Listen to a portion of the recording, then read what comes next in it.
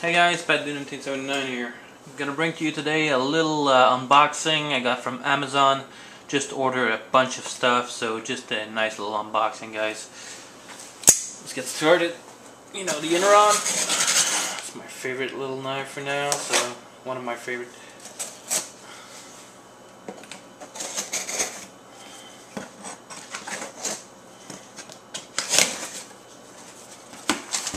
Let's see what kind of goodies I purchased from Amazon. I got for $30 worth of stuff in here, so.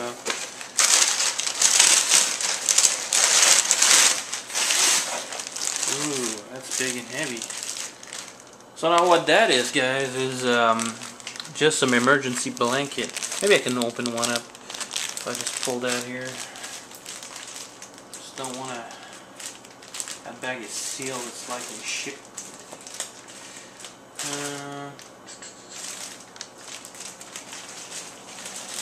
me think here. If I just open that up here, I don't want to damage the inside.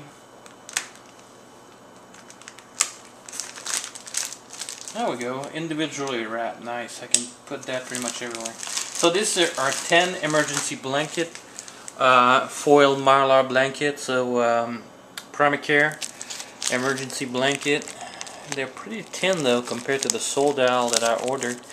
But anyways, nice little blanket, 90% body heat, size 52x84.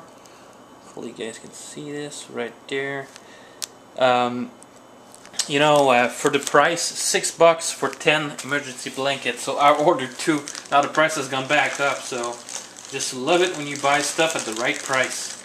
So 2 bags of these, so I got like 20 emergency blanket plus the one I ordered before. It's always practical. Winters are harsh in Canada, so. Oh, right here we got some Otis. Lubricate, prevent rust. Huh. That's not the same thing I ordered. Otis 85 Ultra Bore. Clean, protect, lubricate. Huh. Ultra Bore solvent. That's not what I ordered. I ordered some dry lube from Otis Technologies. Wrong thing that they shipped. 30 cal brush. Right here. Some 30 cal brush to clean my SKS. And I hope that's the right one. Yep. Break Free CLP. That's to do a little comparison test for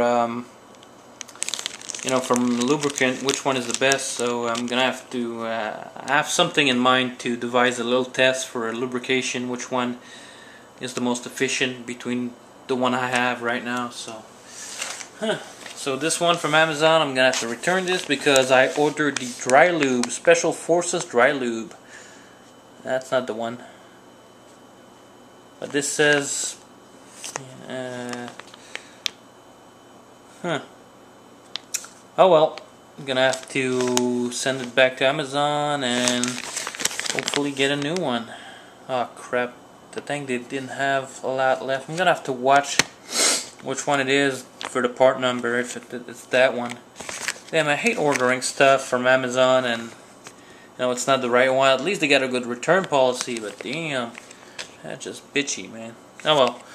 So here's a little unboxing, 4 minutes, a couple of, you know, one little mishap shipping from Amazon, but at least I know Amazon's gonna take care of me, so see you guys on the next one.